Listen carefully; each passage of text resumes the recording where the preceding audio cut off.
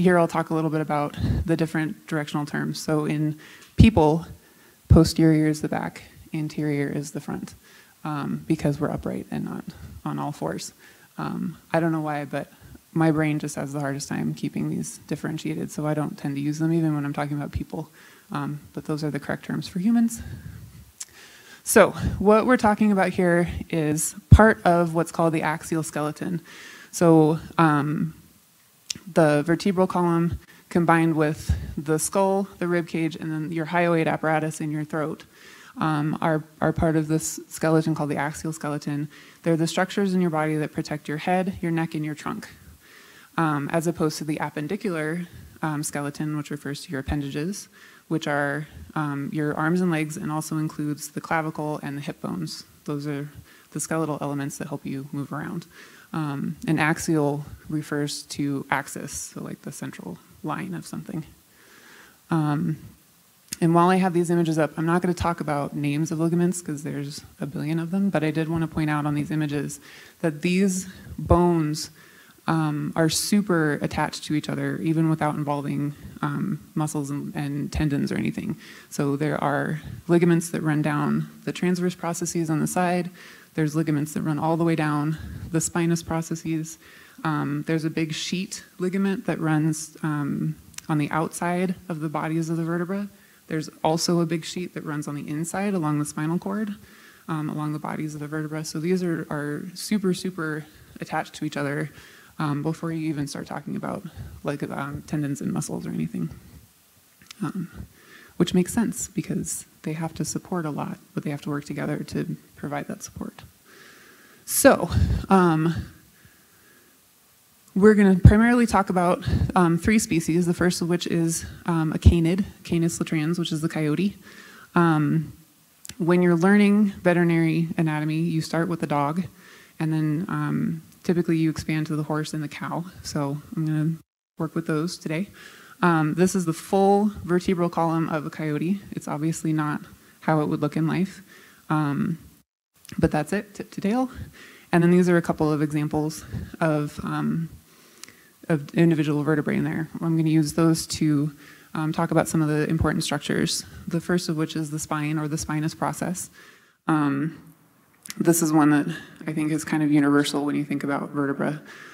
It's primarily a muscle attachment structure.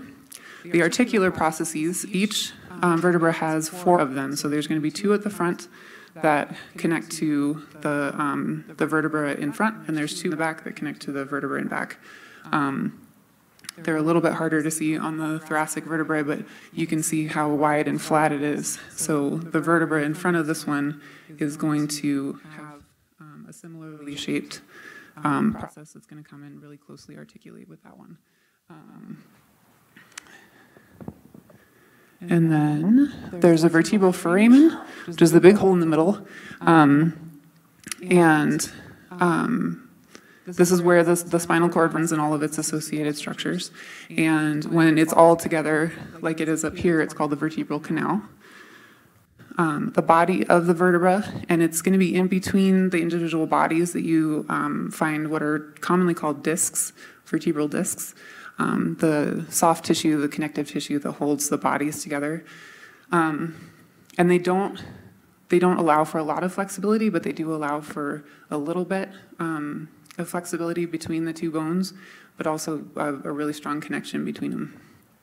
And then the transverse processes, which you don't see as much on the thoracic vertebra, this one over here, but definitely on the neck vertebra. And these, similar to the spinous process, are going to be where muscles kind of attach and run. There are big, long strap muscles that run up and down the neck and the spine, and there's going to be one muscle belly that'll run kind of above and one that'll run below the transverse processes. So those are the basics. We're going to now go through each different section. So the neck vertebrae are called the cervical vertebrae. Thoracic is your chest area. Lumbar is the back, the sacrum, and then the caudal vertebrae. And we'll start, oh, that's right. So I wanted to give you guys kind of like how it would look in the animal perspective before we get too far into it. So obviously a dog and a horse. And the biggest thing is that, like in people, our neck vertebrae and then our thoracic vertebrae are pretty much in a line, but that's not true for quadrupeds. They're all pretty much going to angle here, and so you can kind of see these vertebrae are kind of laying funny because they should be tilted up like that. That's how they want to be attached to each other. So yeah, so dog, horse, cow. Hello? Okay, sorry. So this is a domestic cow, and I thought it'd be far more fun to look at this kind of cow. This is a bison. So these are the specimens that I have for an example today. And you can see they're similar. There's obviously pretty big differences between these two animals in terms of the spinous process especially. But for the most part, they're pretty much the same. And especially if you look at these first two vertebrae on their neck, they're really pretty similarly shaped. And overall are probably pretty similarly sized depending on the breed of domestic cow. All right, so let's talk about cervical vertebrae. I think everybody knows if I asked how many vertebrae are in the neck of a mammal. 7. Guess what? You're wrong. Not every mammal has 7. The manatee has 6. The two-toed sloth has 5 or 6, and those are kind of a result of like a couple of them fusing together to provide more stability. But then the three-toed sloth has 9. 9. I don't get it. So anyway, now you can go to trivia night and blow everybody's minds, and also argue with the moderator. So yeah, for the most part, mammals have 7 cervical vertebrae, and that is everything from the teeny tiniest little shrew all the way up to giraffes, elephants, all the way around. Cervical vertebrae don't necessarily all look like each other, but one of the defining characteristics that you're going to see in them are these transverse foramina. They're the only type of vertebra that are going to have these holes, and they're going to run next to or a little bit above the body of the vertebra. Blood vessels run through these, and so if you're just out in the woods and you find a vertebra and it's got holes in it, you can pretty much, or these foramina in them, you can pretty much be sure it comes from the neck of whatever animal, whatever species it was. So honing in on the first 2 cervical vertebrae, the atlas and the axis, because they're the coolest. The atlas is by far one of my favorite bones anywhere in any species, because it's just so wild. It doesn't have a body. It doesn't have a spine. It's got these wings out to the side.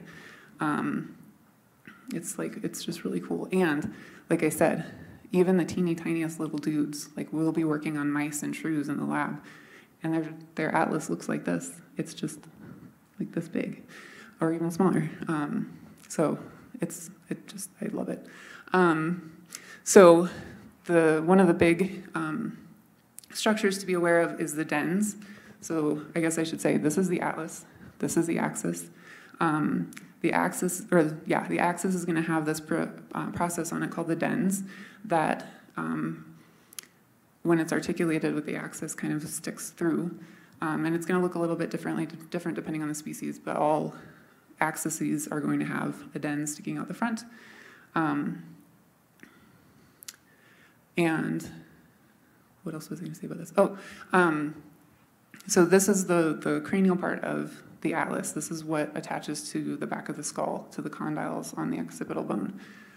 This is the joint that lets you do this, okay? This articulates to this, like this. This is the joint that lets you do this, all right? So the yes-no, or the yes joint, the no joint, and part of how you can remember the order is atlas, the T comes before X in the alphabet. So yes joint, no joint, atlas, axis. They're really cool. Okay. So this you can see how the dens kind of comes through the atlas towards the front. And just for comparison's sake, again, this is the human atlas and axis. Human atlases are really boring. There's nothing like that's got this teeny little wing, and it's really skinny, and it makes sense, right? Because our skulls are sitting right on top of our necks. They need to just be really flat. They don't really need to do a ton of supporting. They just need to be able to do this and, you know, keep everything together. And then you can see the dens on the axis, and the axis still has the spinous process, but it's not going to be nearly as long as the coyote's is. And again, this is because this animal needs to be able to support its head out away from its trunk, and that animal is holding its head directly above its trunk.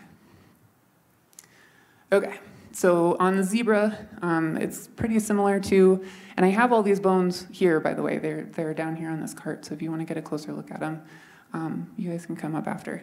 The zebra is going to be pretty similar, looking to the coyote, with the exception of the dens. A lot of these larger quadrupeds are going to have this more kind of cup-shaped, wider dens that doesn't go nearly as far into the axis, but it's going to provide more stability in that joint by just being wider and thicker. And the same is true for the bison, although the axis itself is a lot shorter relatively compared to the axis, or to the atlas, sorry. And that's, again, just the size of the skull that this animal needs to hold. It needs really stocky bones to help support that. And then the really cool one that I wanted to share is the giraffe. So, make sure I'm not going to turn that off. So this is the atlas axis. It's got this similar really big cup shape to the bison, and it's got this huge flat articular surface, similar to the bison as well. But the atlas, looks really different. It's elongated, and it doesn't really have the wings as far out to the side. And it's similar, because if you can picture a giraffe holding its head up like this, it's not holding its head out away from its trunk. It's got to hold it up. So the atlas doesn't necessarily need that wide wing to support it. It really needs that length and just the sturdiness to help support the head. And then here's a different view of it from the side. So these are really cool bones. All right, moving down, thoracic vertebrae. And I've got, for all the rest of them, I'll have the formula up here. So you can see how many each species relatively has. Not relatively, these are pretty firm numbers, I shouldn't say it that way. But you can see comparatively what different groups of species have. And I put canine in there, but really most carnivores follow the same formula. So cats, dogs, mustelids are going to have the same vertebral formula. So one of the biggest differences is they don't really have the processes coming off the side, and that's because these bones primarily need to support the ribs. So they've got these little indentations, these facets, they're called costal facets, for the ribs to attach. And they run all the way down. You can see there's a little indentation, and the head of the rib is going to fit right there in between the bodies of each, not in between, but against both bodies of each vertebra. And then up on these processes are going to have what are called transverse costal facets. So each rib has a head, and then they also have another process above it called a tubercle that attaches at a second point up here on the vertebrae. And that's going to, again, lend support to the rib, but also allow for a little bit more flexibility as that rib needs to move when you inhale and exhale. So there's transverse costal facets along the entirety of it as well. And then I wanted to talk about, this is a fun vocabulary term, anticlinal vertebra. This is mostly going to be used in the clinical setting in veterinary medicine. I'm not sure how much human doctors actually use this term, but it's the most vertically oriented spinous process in the thoracic vertebra. It's not the last one, it's just the one that's most vertically oriented. And you can see in the canine, it's number 11, and it's sticking up pretty straight compared to the one in front of it. This is something that they use as an orientation mechanism. So if you're doing imaging or if you are palpating, you can look for that, and you'll kind of be able to tell where you are and then where something else that's going on that animal's body might be relative to it. Here are the other taxa. The bison obviously has these absolutely massive spinous processes. The zebra less so, but still pretty tall. And again, I've got these bones down here. You can come check them out. And then I wanted to kind of show relative to what they look like in vivo. So yeah, you can really see where you get an idea of the humps on the bison. So there's actually bone in there, and then they're layered up with muscle and fat to make those big, giant humps on their backs. All right, lumbar vertebrae. So again, carnivores are going to have seven. Most other quadrupeds are going to have 6. Humans have 5 most of the time. There's about 10% of the human population that have 6 of them. Hi, I'm one. I found that out in a rather unfortunate way, though. Part of the reason why it's important to know how many are there are if you're doing something like an epidural, for example. The anesthesiologist will count the spines of your lumbar vertebrae. If they don't know that you have 6 of them, it doesn't turn out well. Just saying. So yeah, about 10% of humans have an extra one. And I tried to find, I've heard anecdotally that it's some higher percentage of people over a certain height. I'm 6'4", so the way that, when I was given this information, the way that the doctor told me kind of made it seem like, oh yeah, I'm not surprised you're so tall. Like, it happens all the time in tall people, but I couldn't chase down that, like what that actual statistic is. So anyway, but you can see the transverse processes in these are gonna be a little bit different. These are kind of on their own in your back. They don't have ribs or other structures to help support them. So the transverse processes are going to be a little bit longer and really working to support muscle in that area of the body. And you can also see how the articular processes interdigitate a lot more firmly as well here than they did in the thoracic vertebrae. Again, to just kind of help support that area. This is the bison. So this is still the coyote. This is the bison. This is missing one, but it's all still articulated in the collection. It just stuck together after prepping. And you can see just how wide the articular processes go, which makes a lot of sense in an animal this size because it's got a whole lot of mass to be moving around.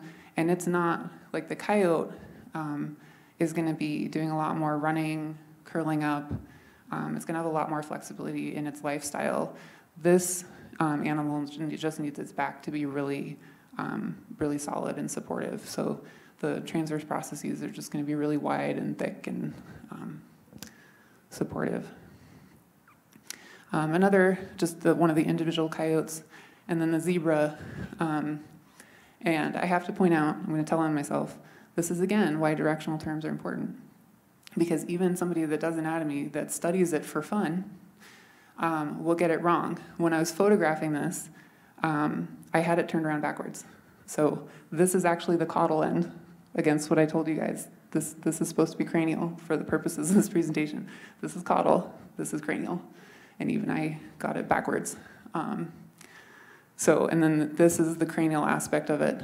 And this is actually a special articulating surface that a lot of horses will have right up against their sacrum, the end of their vertebral column. They've got just a whole extra set of articulation surfaces for it. So anyway, but you can still, the important part is the wideness of the wings, and they've got pretty prominent spinous processes, and that's all for muscle. All right, so, excuse me. Down at the end, we have this funny structure called the sacrum, which looks really huge in these pictures, but it's this. And so this is in dogs 3, in cows and horses 5, vertebrae that have actually been fused together. And you can still see the spinous processes and the foramina and stuff. And they sit in between the wings of the hips. The hips are going to attach right here on either side, and it's going to help support that girdle at the back end for the legs. It's also where the spinal cord is going to end. It tapers off toward, depending on the species, either in the end of the lumbar vertebrae or in the sacrum itself. It tapers off and then becomes what's called the cauda equina. So the spinal cord itself comes to kind of a pointy end, and then a bunch of nerve roots come out of it individually. And so it looks kind of like a horse's tail, so they named it cauda, tail, equina, horse. And then out of that comes a little cord that's called the filum terminale. And see, this vocabulary stuff is one of the things I really love about anatomy, but I know it's not for everybody, so I'm trying to keep it to a minimum. But the filum terminale is actually derived from the pia mater, so the closest supportive connective tissue sheath that's right around the spinal cord itself. And it's going to come all the way through that cauda equina structure and anchor down in the caudal vertebrae on the other end of the sacrum, and that's the end of the spinal cord. So it actually does have like a little anchor down at the bottom. So yeah, so the sacrum, and then at the other end of the sacrum, the caudal vertebra start. And you can kind of see these first few look like a lot of the others. They've still got a vertebral canal and that kind of thing, but then they just become little cylinders of bone. And there's still going to be ligaments and maybe a little bit of muscle and stuff. But by the time you get down to the end of the tail, it's really just ligaments that are holding it together. So the animal can still move their tail, but there's not going to be, there's certainly not spinal cord down there. There's not going to be very much muscle. So yeah, I feel like I'm missing something, but I think that's everything. And then this is what it looks like articulated with the hip bones. These are called the iliac crests. So this joint is called the sacroiliac joint, sacroiliac. But again, the hips are going to be part of that other skeletal structure. These are these other taxa, the zebra and the bison. Couple things I wanted to point out. In all bovids, instead of there being, like you can really see these individual spinous processes, theirs are all fused into one, and it's called a median crest, so middle crest.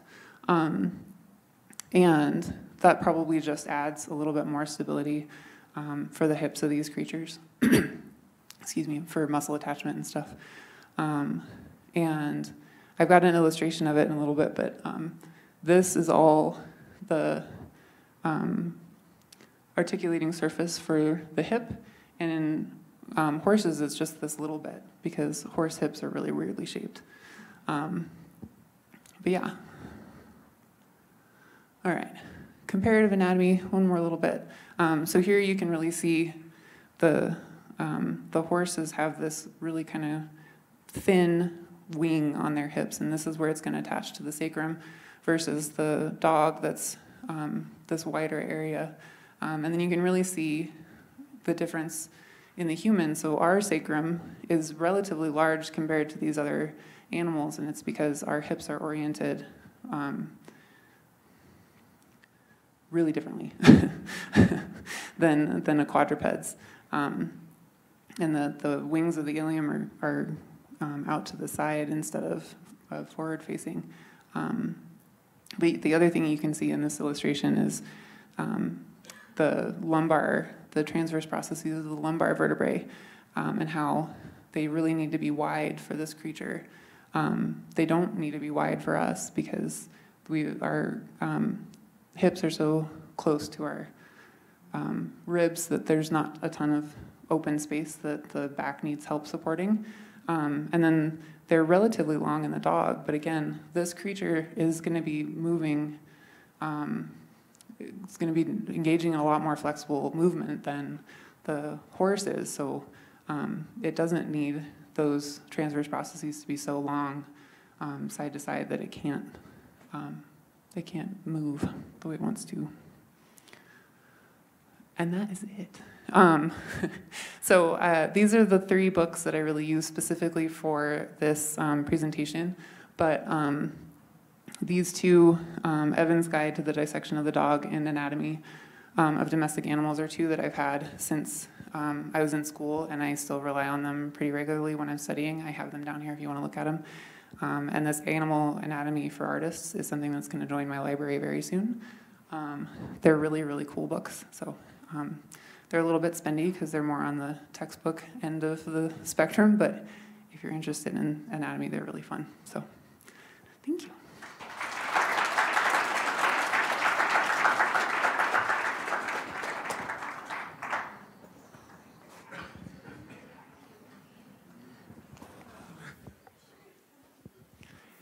If anybody has any questions, I'm happy. There's a little bit of time for questions. No.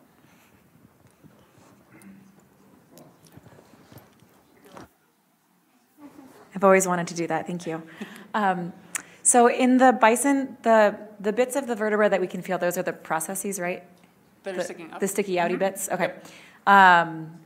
In the bison, for their hump, they're like tall and they're individual friends, and then together they make the hump. Mm-hmm. Do camels have 2 of those, or do they have a straighter spine and the humps are not related to their spinal column? Correct, the second one. Cool. So they do have, let me get back to that. That one. They do have this, little bit. I haven't, that's a really good question. But it's in this book. I can look it up. They do have those spinous processes on their thoracic spine, but the humps are actually fully soft tissue. So it's going to be primarily adipose or fat tissue, and then other just like connective tissue. It's all soft. So you'll see in some captive animals that their nutrition isn't being addressed very well, the humps will actually fall over. And that can be a sign that they're just not getting, the joke that the keepers make is that they're not getting enough water to fill up the hump. But it can be a sign that they're actually not getting enough of the right nutrition to keep that fat reserve up where it should be. Other questions?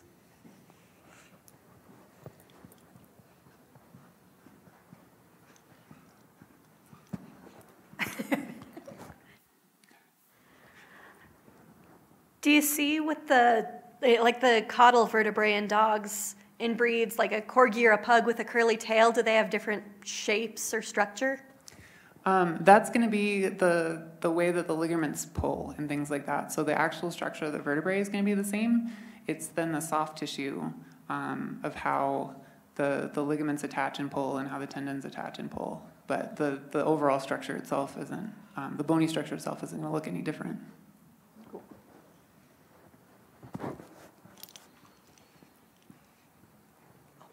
Gently. Thank you. How large are the vertebrae in the giraffe's neck? Here, one second. You got one there. Let me grab a glove. I can hold them up. So this is the axis. Pardon me. This one, so most of the rest of the vertebrae in the neck are actually just a little bit longer and definitely a lot wider than this is, but it's a pretty good representation for a giraffe. And they've got really big articular processes on them. Obviously, they are going to do a little bit of extra work keeping that neck close together. So yeah. Wow, thank you. Other questions? Oh, of course. Of course. This is not a question, fantastic talk. But, you know, together with your finding out how different terms from your experience with humans are, a lot of the people in the audience are also paleontology volunteers, and I'm sure they can teach you that they don't say your terms. They use other things like parapophyses and psychopophyses. Psychopophyses. Yeah. And I would love to know, like, if there's like a paleoanatomy reference, something, because I've looked for those terms, but I think I'm looking in the wrong place. But I would love to add that to my nerd knowledge repertoire. Send nerd knowledge information to Martha. Any other Yes. questions? All right, let's thank Martha for a great talk. Thank you guys.